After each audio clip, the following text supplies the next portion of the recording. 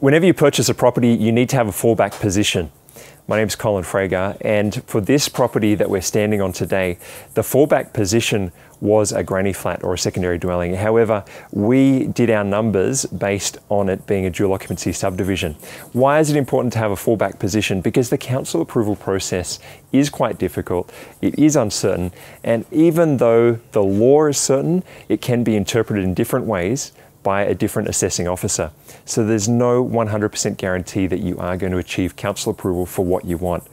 However, that's where the money is made. To make a return, you've got to make a risk. And your job is to minimize that risk.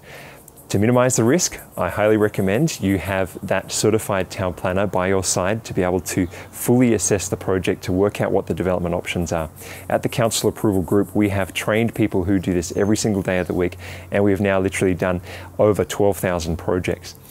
So a fallback position may be as simple as a granny flat or a secondary dwelling, but a fallback position might also be, well, what if I need to sell it? What's the worst case scenario, and can you live with that? Chances are, even if you just buy a property and you hold on to it, the market will rise and you'll be able to sell it at a profit.